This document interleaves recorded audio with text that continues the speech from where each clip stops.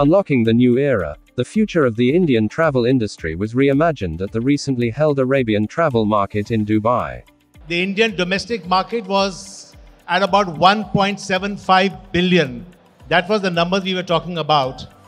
And now the way it is going, we all expect it to cross the 2 billion mark. That's what basically will happen at the moment.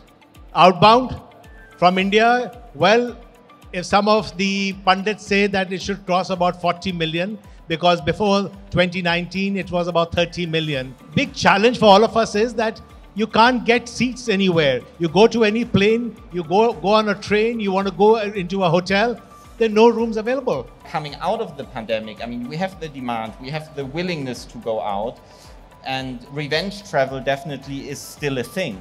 But this will not last forever, and I think the second the revenge travel piece will become less and less, people will become more selective again. They will become more price conscious. We are an economy which has the consumer base. So we can practically consume any kind of product today in the world, whether it is an economic product, a budget product, or a super luxury product.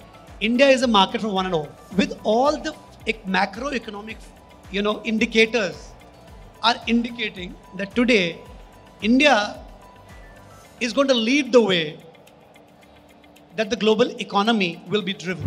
When you look at the globe kind of situation, what is your take on the Indian market? Where do you think so is going? What's going to really happen? The stronger the economy, the stronger and more constant the economic development, the more wealth creation. And as a result, people want to travel. People get international passports. People don't want to only travel regionally and locally. They want to get out of the country. We see a strong demand from India into Indian customers into Europe.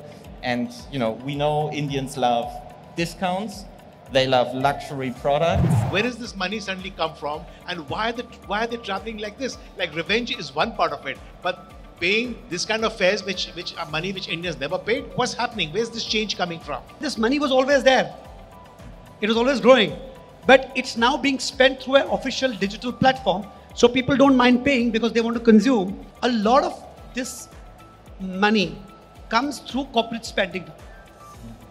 When I say corporate spending, I don't just say large corporates. Every hotel chain has set up a global sales office. 60 tourism boards are in India.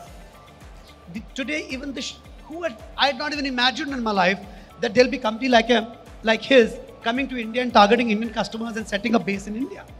It was unheard of. Yeah, so this cultural shift has taken place.